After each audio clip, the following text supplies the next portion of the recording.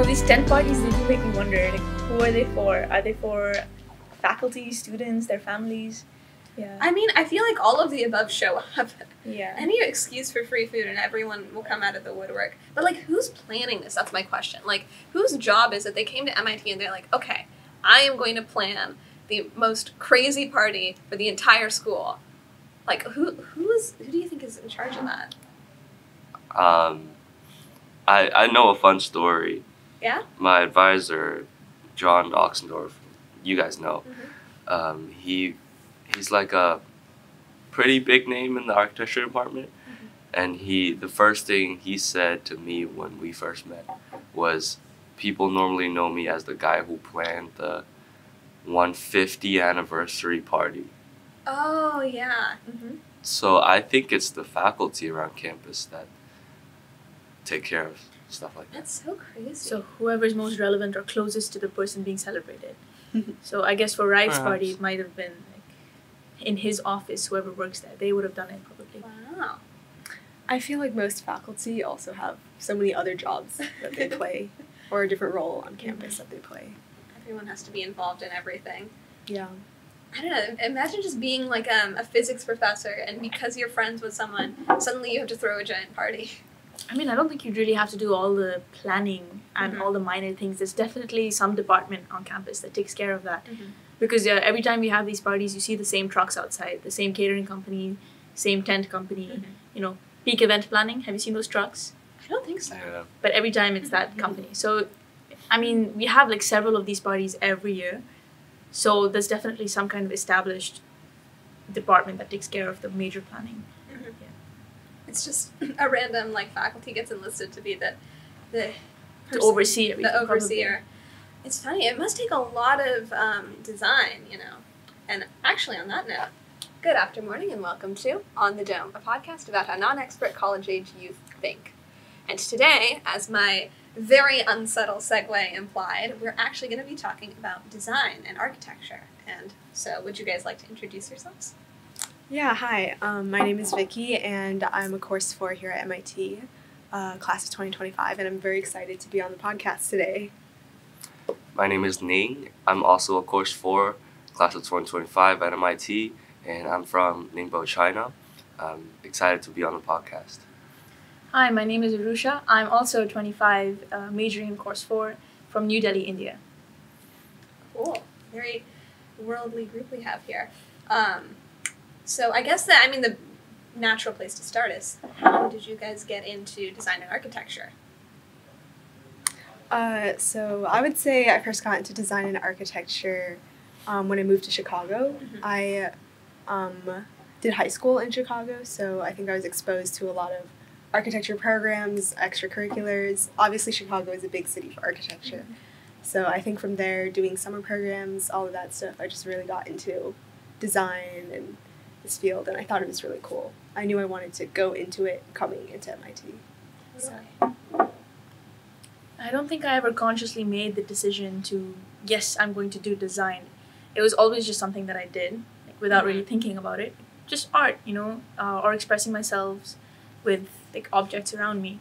And I didn't consciously make that decision until it became time to apply for colleges and like decide what I want to do with the rest of my life. And then it just was natural for me to choose architecture. Yeah. I learned sculpture for a long time in high school, and I thought growing up I've always wanted to find a career path that's not quite humanities focused, but also not quite STEM focused, but like also has kind of both, like best of both worlds. And as I was learning sculpture, just something clicked in me that I wanted to do architecture. And I looked more into it. I went to some programs and found out that it's great. Yeah. I always think it's in some ways it's one of the most appealing majors because it kind of combines everything that someone could be interested in. But also it's definitely one of the scariest majors because in my opinion, I feel like course 4 is probably one of the hardest majors here. Course 4 being architecture and design. Because you guys have to do so much stuff. It's crazy.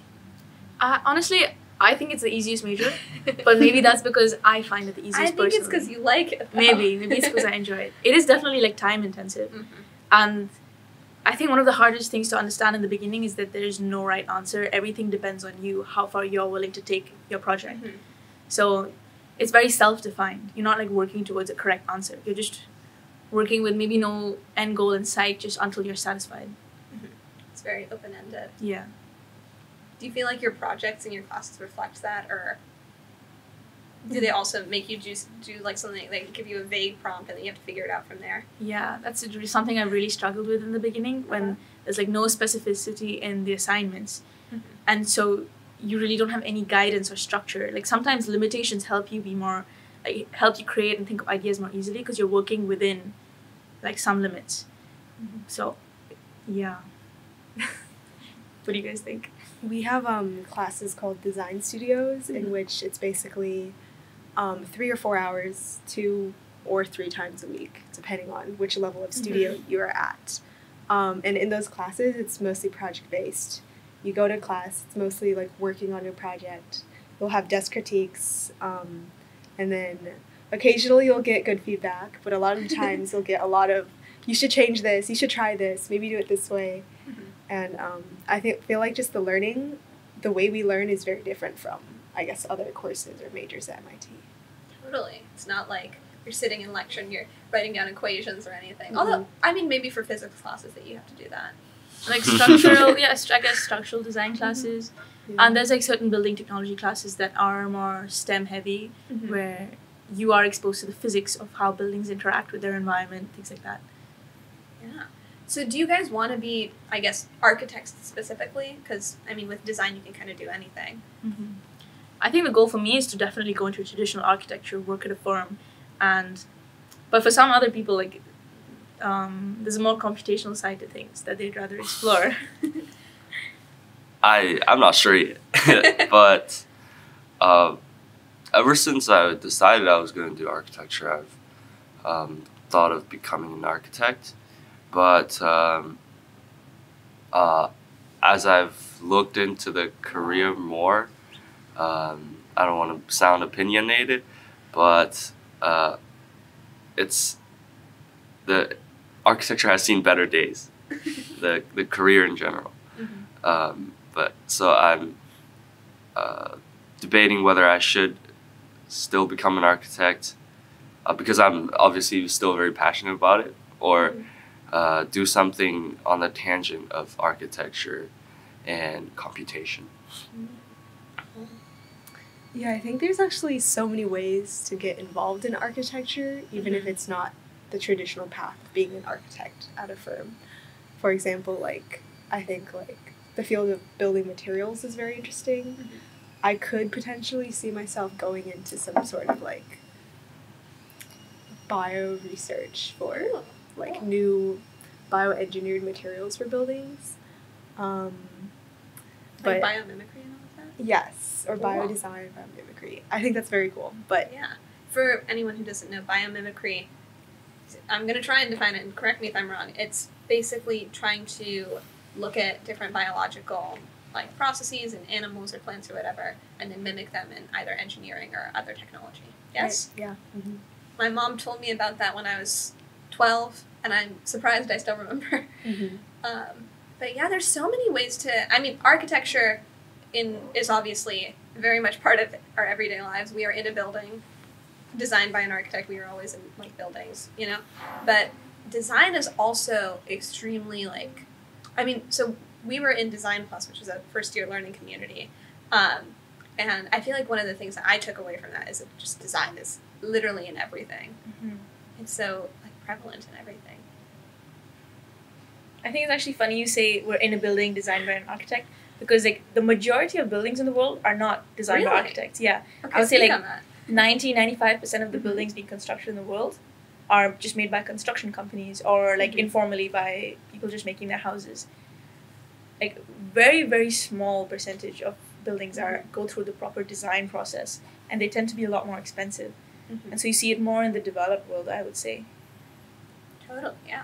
Most construction companies and real estate companies have templates for buildings. And because the legislative requirements for buildings are so harsh at some places.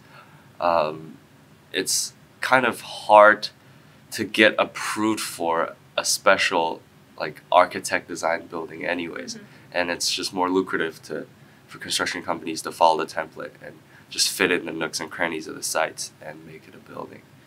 So then Which is kind of sad. Totally, yeah.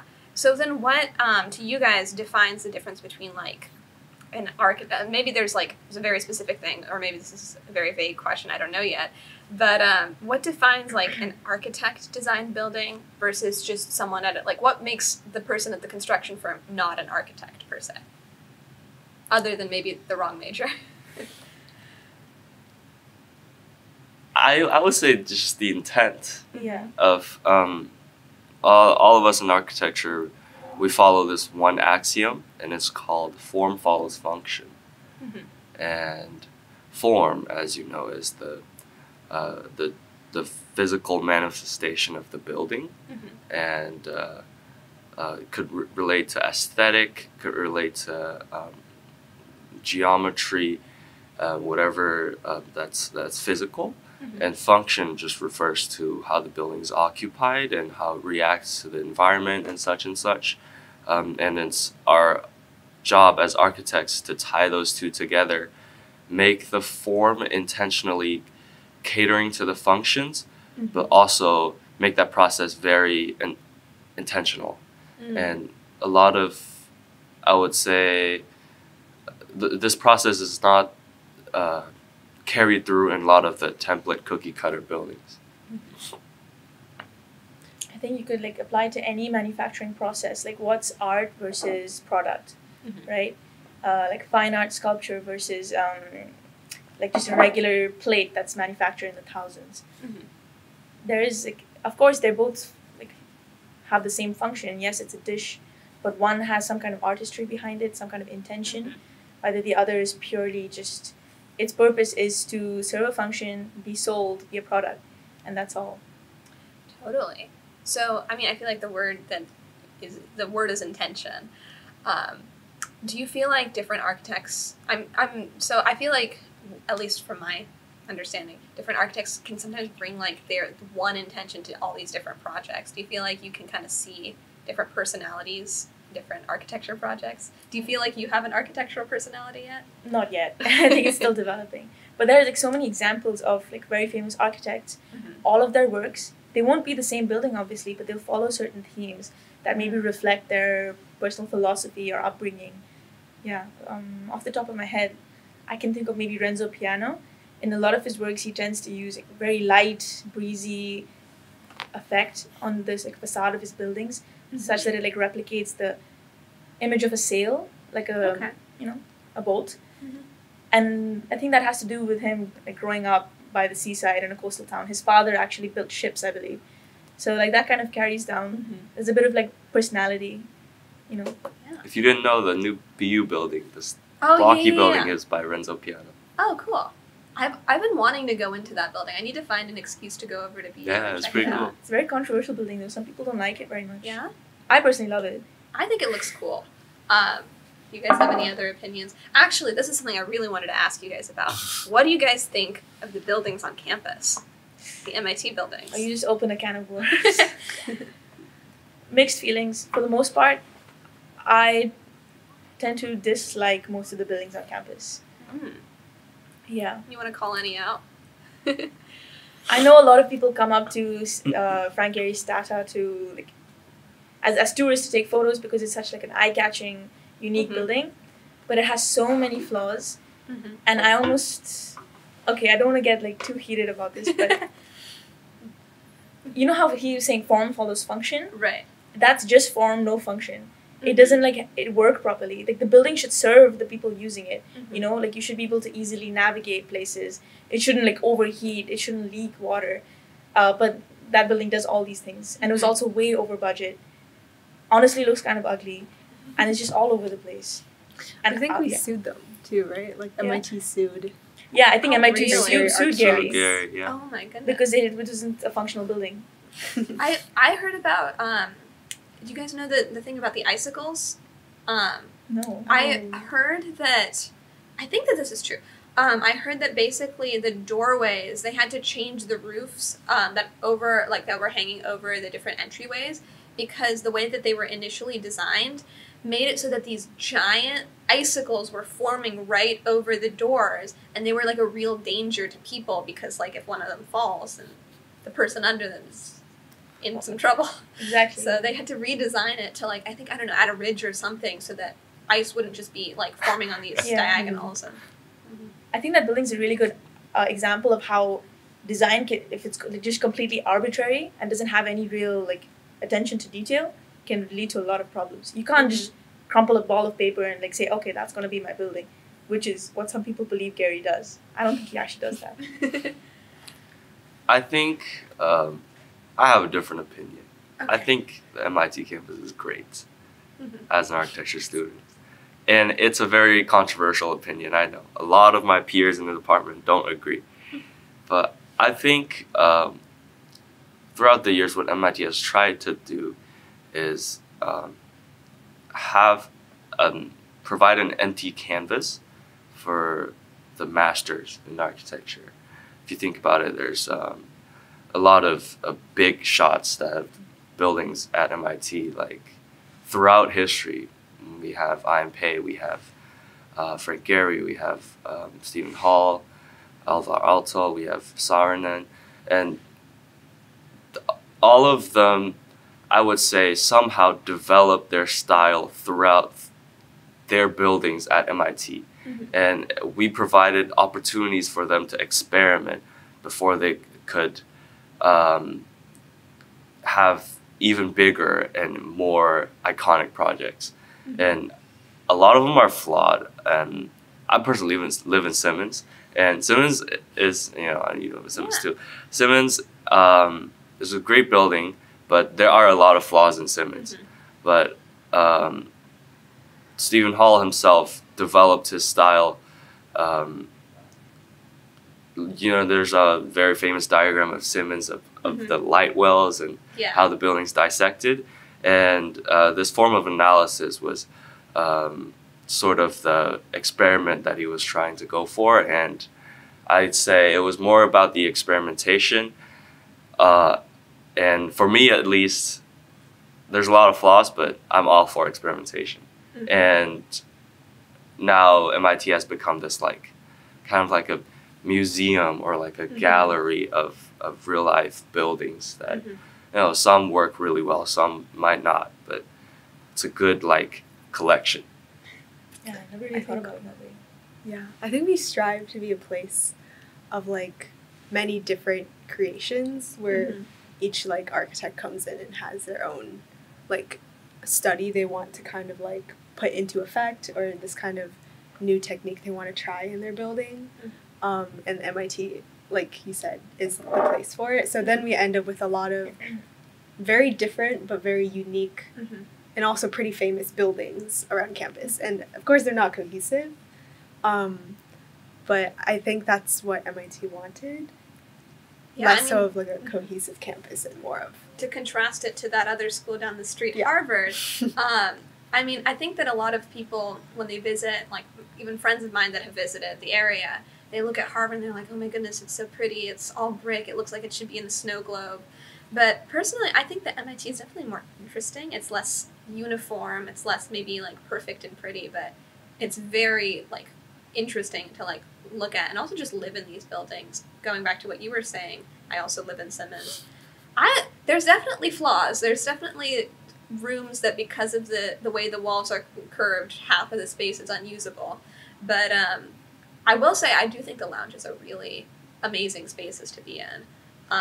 We have these amazing like lounges that are like multi-floor, and some of them have big skylights, and they have these curvy concrete walls. You should look up pictures if you haven't seen it. But it's very cool to be able to live in a sort of almost like it's almost like living in that architect's mind in a way. I don't know if I'd analyze it that much day to day, but it's just cool to see how a person would design a space and like really think about every part of it. Yeah. Or not think about some parts of it. For people who don't know, Simmons Hall was according to the amazing Paul Pettigrew, a very one of the professors in our department, was the most expensive dorm ever constructed when it was constructed, It was not ever. 2002, so like I think it's as old as we are. First of all. Yeah. Simmons. Yeah, I and heard they picked the architect that would do it for the cheapest. That's what I heard. And it's also like, it looks a lot newer than it. Oh, totally. than It feels is. pretty new. Yeah, and Baker Hall was the first dorm in America that's designed to be a college dorm. Mm. So other college dorms were designed in other styles, like apartment buildings or whatever. But the Baker was the first building intentionally to be used as a dorm. It might not be the greatest layout, right? MIT. In America. That's interesting. I think, according to the great Paul So Pettigrew. you're saying, interesting, that there's like that Baker House was the very first dorm to be constructed to be used as a dorm. I think so. I don't know. Yeah, Ask Paul Pettigrew. It's That's interesting. But when you mention that, now I'm like starting to think of how all these buildings haven't really stayed the same. There have been a lot of renovations over the years. Mm-hmm. And so the original intent or purpose behind some of these buildings might not be what we see now. Mm-hmm. For example, Newhouse was like renovated, I think. It was built in the 70s, but it was renovated after a flood, maybe 10 years ago, I'm not too sure. But you can see how they've shifted around the spaces in the rooms because you have these like, columns coming up out of nowhere. And some people might wonder if that's an improvement or not. Like, when you change the initial purpose of a space, does it still hold up? Yeah. I wonder what the stud is going to look like. I'm really curious. I feel like that's a big question on campus. I feel like they should just get another architect to, like, if they're going to fully redo it, Yeah. it would be cool to get someone else's take. I don't know if they're going to gut the inside completely or not. Like, will they remove the stairwells? I have no idea. I don't know. I don't know if anybody knows. Yeah. I think they took a survey of Mhm. people, of the students, and they found that a lot of people really liked the look or the feel of Stud 5. Mhm. So I think they're trying to replicate that throughout the entire building. Mhm. They're adding more like music and art and dance facilities to like I think 3rd or 4th floors. I know they're adding dance studios. And then I don't know if you guys saw, there's like a huge boxed off area on the 1st floor of Stud. Do you guys know what that's going to be? no idea. You next to Tito? Yeah. The middle. Maybe like an atrium? I hope. Have you guys? Because I don't think it's possible to punctuate through that concrete like. We already have an block. atrium. So for Right. context for any of our listeners, the Stud is our student center, and it's, correct me if I'm wrong, brutalist architecture? Yes. Which basically is, to my knowledge, characterized by big cement blocks. So it's a little bit, I feel like it's a little controversial on campus. I think a lot of people think it's ugly. But, you know. So while I said I don't really like MIT's campus as a whole, I actually like the Stud. I think it has really beautiful moments, like the Lobdell dining hall where you have like a double height windows and ceilings where you have this a great view of the Lobby 7 across the street. That's the big, like, The big kinda hall. dining hall, yes. I think that's a beautiful room. The biggest issue with the Stud, I say, is lack of sunlight. So the rooms with windows are 10 out of 10, but then every other space is just very claustrophobic. So, but from the outside, I think the Stud is really lovely. It has these clean lines and symmetry, and personally, I like brutalism if it's done well. And I think the Stud is a good example. I mean, I don't know enough about brutalism to say whether it's a good example or not, but I don't know. I think that's, I do know that I've heard that students don't like it. Like, I've heard a lot of people say they don't like it. I'm neutral on the Stud, I think. I think it's just one of many oddballs on MIT campus. I think once you go to Harvard's student center, you understand why maybe students don't like it. Because Harvard's student center, I forget what it's called, but it was voted, or like it was awarded as the best interior space in Boston. Oh, good. Very recently. It's the one that's with all the giant glass windows. The huge Yeah. atriums with trees Yeah. inside, yeah. I have been there to get my Harvard ID card, which was sort of a thing that all of my friends in my friend group did is one by one we all made our way over to Harvard and you can get a Harvard library card, which looks pretty similar to a Harvard ID card. Mm-hmm. We were all getting them. It is a very, like, pretty space to be in. Very glass and light and all that. I would say for the stud, the interior really doesn't match the exterior. Mm-hmm. And that's, like Arusha was saying, I also love the exterior of the stud. And how many layers, the circulation is very, if done well, if the interior is planned well, the circulation could be very multi-dimensional. Mm-hmm. There are ways you could traverse around from the outside, inside, and such. But it looks very, like, how should I say this? Like middle schooly on the inside? On the inside. Yeah, all the linoleum and plastic and Yes. like flickering fluorescent lights. and yeah, I see what you mean. And it could be a lot more occupiable spaces in the stud. And about sunlight, I don't think there's much that can be done. Concrete's concrete, it's there. Yeah. I think there is something that can definitely be done with stud 5. Yeah. Because stud 5 has these amazing windows that wrap all around, but then right outside is like a concrete wall. So there's absolutely no point. You can't see outside the windows. Yeah. So they need to do something about that. Wait, I think the Student Center is like a historical building. Mm-hmm. It used to be like a fort or something, is what I heard. Mm-hmm. And so that's why they wanted to maintain the facade. It was like the original or close to the original facade of the fort, which is why you have the wall with the tiny windows. It's like that- a The little crenellations. Oh. yeah, which is why they Battle don't want to station. take it down. They need to preserve it. Okay. So no view from the window. Okay. Yeah. They should invent a material where it looks like concrete from the outside, but it's the glass on the inside. One-way concrete. Yeah, one-way concrete. Actually, that brings up another thing in terms of interior design. I feel like I always notice, and this is common in like high schools and middle schools, and even like in some buildings here, these like very specific shades of like blue, green, and orange. It's like a light green, like New Vassar blue, and then like the orange Yeah. and they're always like these like very generic like chairs Primary and- colors. Yeah, the Even in fabric. Hayden, you see a lot of just green. Yeah. Yeah. What do you guys think of those colors? I don't really like it. It feels so corporate and plastic to me. I prefer like warm wooden tones maybe if you want to go for that, or like just if you want a more industrial clean look, silver, gray, like maybe mix up the materials a lot more. Mm-hmm. You know. I mean, one room that I really love that is, I feel like, does that sort of clean colors with a few pops. It's very messy right now, but it's this room. I feel like, and this building in general, I feel like it's like black and white with yellow as sort of the like pop of color, and I feel like it's really nice. I love this space. Obviously, I chose to film the podcast here, but Yeah, this building looks so gross from the outside. It's like an industrial warehouse, but then you come inside and it's actually super warm and cozy, and all the furniture works with whatever's left behind from the warehouse days. yeah, it's very, very nice place to be in. I feel like there are a lot of spaces in MIT like that where even though maybe from the outside it looks like one way, there's a lot of spaces here that are very designed for like just the experience of being in them. And I think that maybe comes from like the whole like Men's at Manas thing where we're not only mine but like working with our hands. A lot of these like more functional spaces are sometimes even more like nice to be in than some of the lounges or the designed spaces. Yeah, I kind of agree with that. Like students would just make the space their own versus a prescribed, like this is where you're supposed to hang out space. I see that.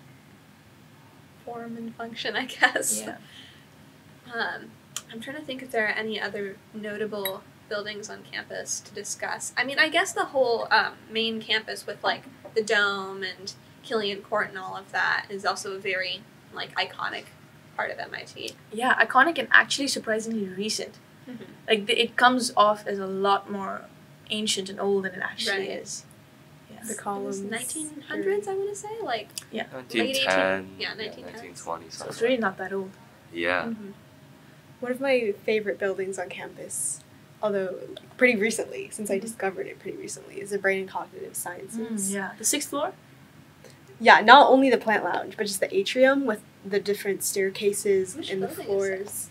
It's like on Vassar Street. Pickover Center. 30 something. Oh, the Pickover Center. Yeah, they were like, I think that didn't they like just build it when we came in as freshmen? Yeah, I think so, yeah. It opened our freshman year. I don't think I've been inside.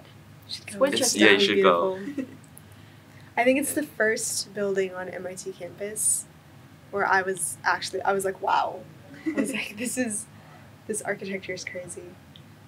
However, every time I've gone in there, it's been kind of empty. Have you noticed that? It's very empty. It's very yeah. empty. Like, there's no people walking around in the balconies. It's usually just you. And I feel like if I spoke, my voice would like echo across the chamber. So I wonder what the experience of that building would be like if it was actually very busy and people were using it. Right. I feel like some of the most interesting and unique places on campus are kind of these like places that aren't very, like, people aren't there a lot or No high people don't know traffic. about. Yeah. I mean, MIT definitely has a lot of secret hidden spaces. I brought up one thing that's not really commonly known about architecture. Normally, an architect's job is not finished until like a couple years after the project is done, Oh. because all the surveying and looking at how the space is finally occupied, and that's also, unbeknownst to a lot of people, one of the trickiest parts of architecture, because you never know what the building will actually be like until you've seen people inside the building for a long time. And there's also this big debate, is it the architect's job to impose how the building's occupied, or is it the people who's occupying the building's job to use it as their own? And this debate kind of also is really important for the architect to learn how they could, for their next projects, better know about the demographics and how the spaces will be occupied. And some architecture friends I've known say that that's actually one of the hardest parts of being an architect, because you might receive like very bad feedback, but at that point for that specific building there's not much you can do about it. And yeah, it's very, in a sense, it's like one shot, one opportunity. Architects are often also like on site while the building is being constructed to make sure that everything goes correctly, that like this wall that they wanted is not accidentally pushed like 1 foot to the left than it needs to be, or like a fixture that needs like an outlet there or a wire there is like input there and not like maybe like a few feet away where it would change, I guess, the look of the inside. So I think it's still very involved throughout the entire process. And it can be stressful, I guess, to like have construction workers that are like kind of trying to finish it the most efficient way possible, but you need it to be exactly how you designed it. And it's like A lot of stuff to consider. That's why I said earlier that I think architecture is one of the hardest majors here. I still think that because there's just so many considerations. You have to be artistic and know design. You have to like know the mathematics of how everything fits together and the mechanical engineering of how it all fits together and the physics of the materials and the material science of the materials, and then also all the civil and structural. So there's just so many considerations. And obviously it's not one person doing this. One person has to know a lot of stuff. A lot of us in the department have considered double majoring in other majors, and our minds go wild because we can find connections between architecture and any major. So I've heard some of us want to major in material science. A lot of us are considering civil engineering and urban planning. Obviously, planning and architecture are a lot more closely related. Business management. Business management goes to architecture. Like me personally, I'm double majoring in AI, and all the majors, even like political science, or just pick a major, you can find something that goes with architecture, and that's one of the hard things, and also is the beauty of architecture. I think what's interesting in architecture is when you are actually an architect, a practicing architect, you learn so many random things about different careers based on the building you're building for that career. Like, for example, you work in like the healthcare segment of architecture, you're building hospitals, you learn so many things about like how big a room needs to be to like fit like an MRI through the doorway to get it in, or like what spaces need to be where for how like a hospital works. And you just have like lots of tiny bits of information about many different things. And I think that's the essence of architecture. Like, even architecture, the discipline itself, like we talked about, it was a little bit of like math, a little bit of art, a little bit of like engineering, a little bit of like, honestly, anything like sustainability, public speaking. That's so important. So much business, finance. Management, yeah. Because that goes into a building too. Law. Money is such a big thing. And like building codes. Like regulations. You just kind of have to know every major a little bit. A little bit, yeah. You know how you were earlier, okay, it's kind of a tangent, but you were saying like architecture students dress a certain way. Yeah, I did say that. I said that I was cosplaying as an architecture student today. So I think that kind of comes back to we're learning how to present things to the world. Like, not only the building, but the idea of the building. You have to learn how to present it and sell it to people, so that people like believe your idea and that it's good. They see what you're seeing, so like to share your vision. I don't know if that has anything to do with why architecture students care about how they are dressed. Yeah. I feel like architecture majors care more about, I guess, expressing themselves in different ways, whether it's through architecture, dressing themselves, decorating their rooms, even. Oh, yes. Like, every course 4 students' room that I've seen has been like, wow. Well, you haven't seen my room. Oh, okay. Keep it that way. Okay. I think one of the popular like sayings about architects wear all black relates to the concept of architecture of form being more important than like color, for example. Because I feel like wearing all black is presenting yourself through the form of your clothes rather than using color as a main like is the most important criteria. And I see that in a lot of architecture because, as you were saying, the corporate colors, I think that's one of the things. I'm not very knowledgeable about interior design, but I think that's one of the things to avoid is dictating a space using a color, because color is a very opinionated thing. Everybody has different feelings about different colors, and it's rather the form that's could be more malleable and more neutral for a space, and that ties into like how architects present themselves as a design project per se, treating themselves as like a form. I'll describe it.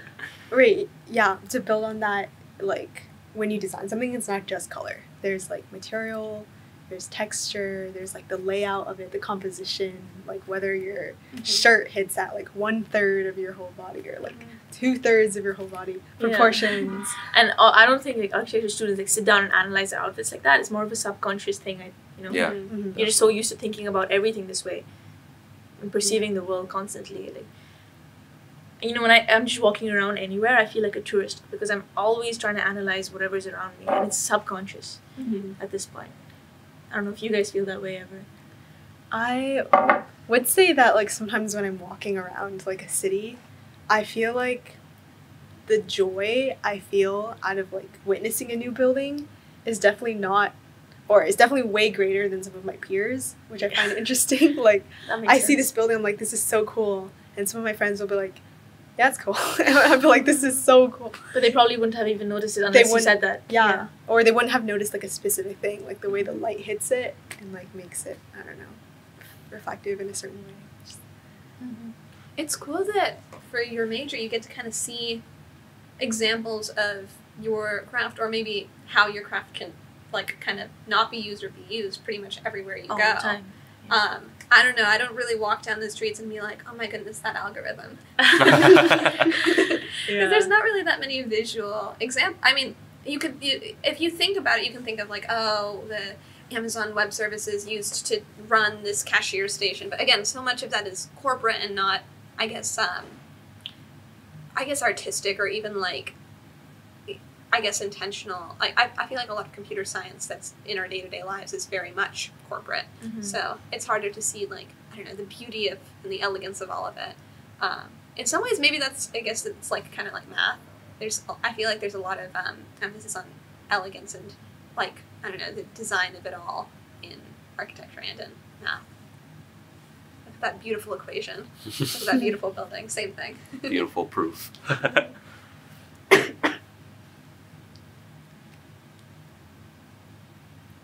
Any other buildings on campus that you guys like? The chapel. Chapel's Yeah, I great. like the chapel. Yeah. Nice. Yeah. Sometimes I go in there just to sit for a bit, like it calms me down. Like it's very effective at what it It's does. a beautiful building. I only went in there for Navratri last year. I went, but yeah, it's, I don't know, just, and the way that like the sound is in there too, because there were like people were doing different, like they were singing different things. Like I sang a Tarana, some girls sang a Carnatic piece, and so just like, I don't know, the sound and the light and like just the whole, and also it being circular, very cool, very nice experience to be in there. And I think it's even better if you go alone. Try going there alone sometime.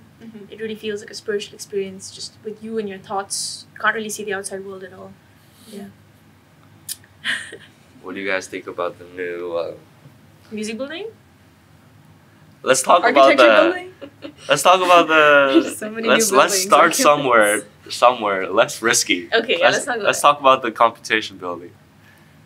Oh, this That's being built on Vassar? Yeah, the right? short spin. Yeah. I haven't really looked at it that closely. It's like the layered Glass? like Oh, glass. Yeah. Oh, yeah. I think I mean, if it's going to be all glass, I guess it'll go well with Pickerwork because it's right next to it. There's so many buildings, because I thought you were going to talk about the grad housing building that's next to Simmons. Oh yeah. I mean, I don't You know don't what it really- looks like. yeah, So. Or the Met Warehouse. The one thing I heard Yeah. about that was interesting is one of my friends in ARVR Club, he was like, I'm really wondering what they're going to do. I really hope that they don't do something too obvious with the window size, because he was saying one of the cool things about Simmons, it has very tiny 1 foot by 1 foot, or a little bigger than that, like 1.5 foot by 1.5 foot windows that make Simmons look really, really big. It's the scale, yeah. And so he was saying, I really hope they don't just put some ordinary building next to it and ruin the sense of scale. Yeah. But Yeah, have, Simmons normal looks size really window. tall from far away, also Yeah. because it kind of stands in isolation. It looks kind of like a little city to me, or like even like a ship. Yeah. I'm actually doing a project for my 4022 design class, and the building I picked was Simmons, and we're doing a bunch of like tests on resolution for this building, and like you don't realize how many windows Simmons has until you have to like model all of the windows, and it's like I think there's like almost like 30 going from top to bottom. Yeah, it's Weird. 3 per floor. Right. So, and 10 floors. 30. Yeah. Okay. There's Okay. 18 windows in my room. Last year, my room was at a corner, and it was a double. That room had like 32 windows or something. Although I am not a fan of the many windows, I feel that like one of like my favorite uses of a window is to stare out the window or like have the sunlight come in. But when you have so many tiny windows, you don't get much sunlight coming in. difficult. You also have less of an ability to look outside with Yeah. that window, and you have to imagine opening 32 curtains in the morning Yeah. and then closing. Yeah. I just bought this big curtain. So Oh, it smart. covers 4 windows, and I have those 4 always. The curtain's always open, so I just slide it back and forth. every day. Yeah, I feel like most people in Simmons, their curtains don't move. They just Yeah. are like the amount of light, like literally when you walk into the room, wherever the curtains are, that's just what it is for the rest of the year. Yeah. Or like I have one window that I use, and then my roommate has one window that she uses. And so like if we want to like stand by the window and look out, or if we like want to open a window, it'll be that one. Portal. Yeah, like a little bit. I kind of like it. I just think it's interesting. I like interesting like spaces. It's not very like efficient necessarily, but I think it looks cool from the outside, and it gives them, I don't know, it certainly gives a sense of space to the rooms. It gives like a personality to the Yeah. rooms. I would rather have that than like a really cookie cutter, you know, white 8 by 10 foot room with 2 twin beds and identical dressers. And You can just say new bathroom. New bathroom. I was saying the same. Yeah. No, but I think here's my argument for living in less than perfect environment when you're in college. Because you're going to have the rest of your life to live wherever you want in a normal house.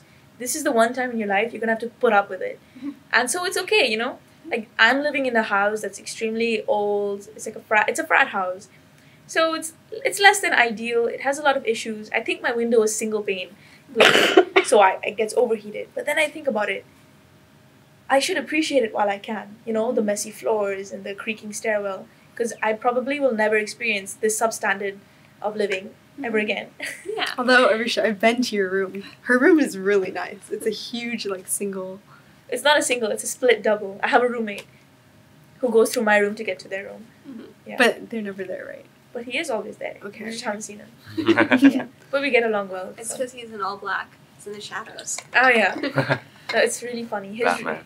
His room is completely different, so you can see our personalities just across the doorway.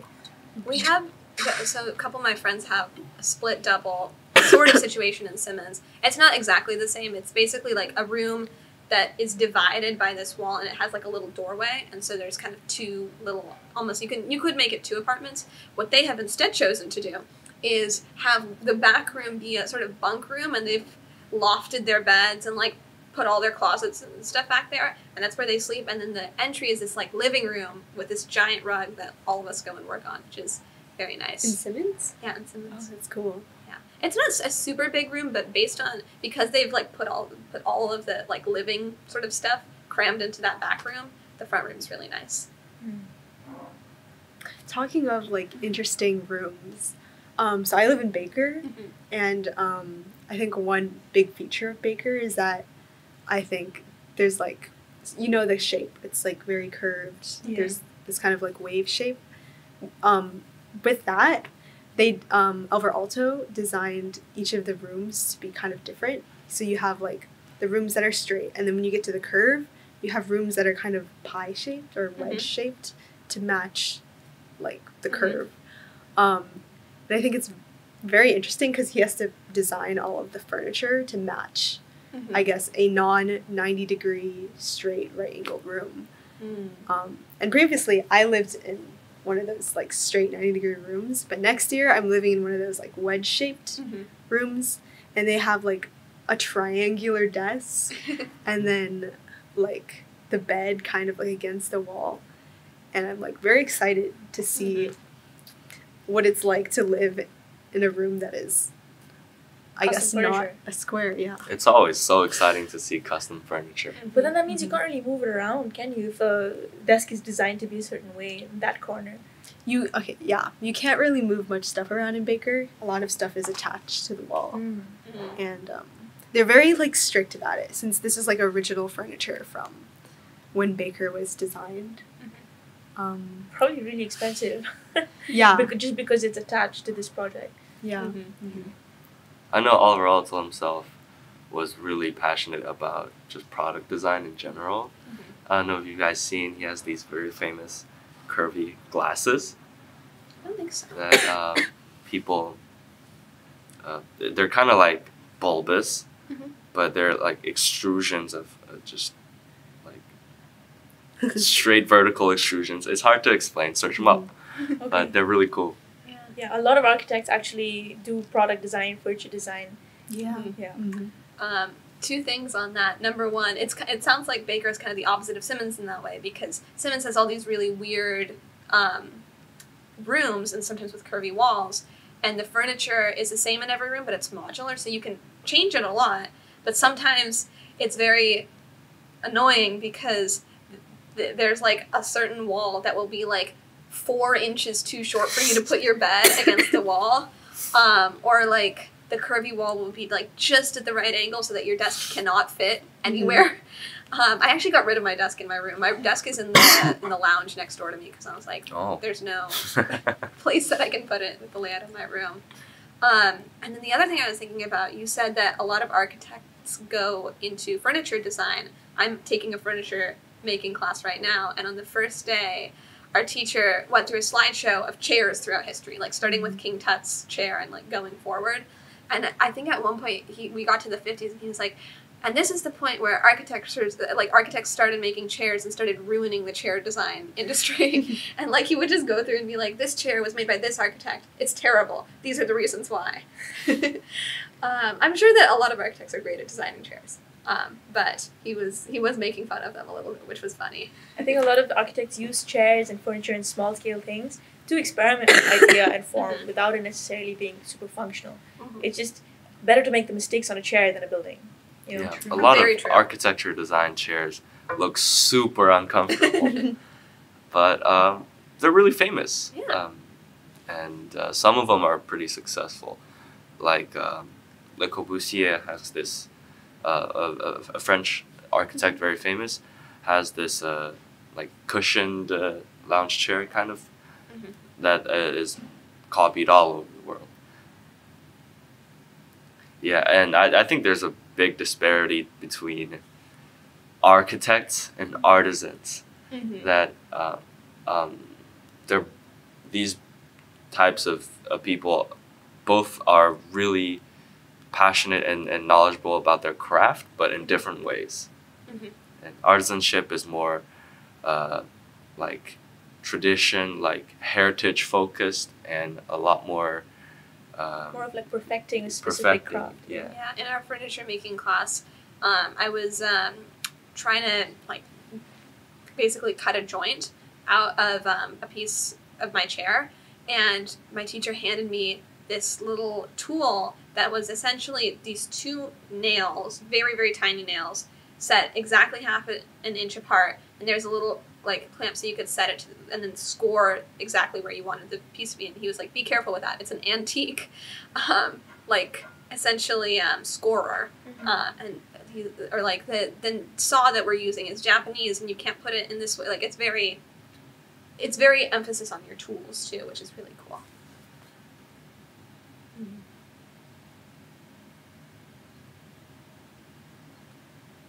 Yeah, I've also found myself like falling into like furniture design when I get really frustrated. Like I can't really do anything. All I'm doing is like clicking buttons on Rhino, and so sometimes I'll come here to this building and just get scrap wood, build a shelf, and that's like an outlet. You know, like oh, I'm okay, I'm good now.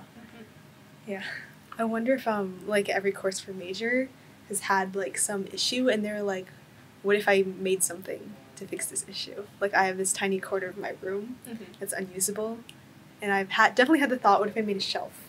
Yeah. Oh yeah, I've done that all What the if you time. make a custom shelf to fit the one curve in Simmons? Or Yeah. I've definitely thought about that, but I've actually I'm, put it into practice. finish my project first. So where I live, we don't really have like furniture that's given to you like it's given to you in a dorm. So you kind of just have to figure it out. So I've made a lot of custom furniture for my own room. That's awesome. Yeah. I really want to make a shelf for right above my bed. The problem is the shelf would have to be mounted on the concrete. And so then, like, I went like down a rabbit hole of how can I like mount a shelf that's still like weight bearing to concrete without drilling into the concrete and losing my deposit.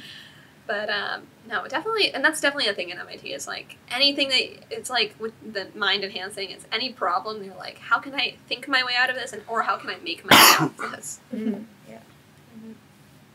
Maybe that's why we have so many like course planning websites. I mean, although all of it just comes back to, I feel like at MIT, and especially from what you guys were saying through architecture, you're like given a way of like seeing the world and seeing all the intention that goes into it. And I think in the end, it just cultivates that same intentionality in all of us. So, on that note, thank you so much for listening, and this has been On the Dome. See, I try to have something like cool for the ending. Sometimes it works, sometimes it doesn't. Yeah.